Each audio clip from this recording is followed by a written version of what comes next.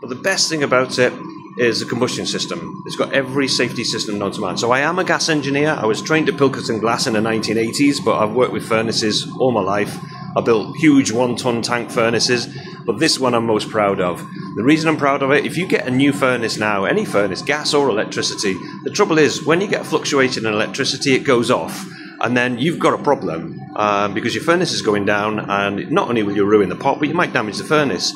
With this one, I've actually got it on a system where if I just pretend that there's a fluctuation, let's do that. And so there's a fluctuation there. That's enough to knock a furnace off.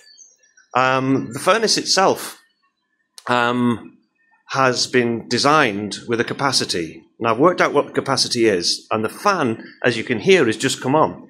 So there's air already, because it's wired in to be on all the time. So there's a timer on at the moment, and that timer is depending on how much time it takes for the air to come in and drive all the gas out through the flue. Times 3. Times 3. So after 3 times that time, we know there's no gas present.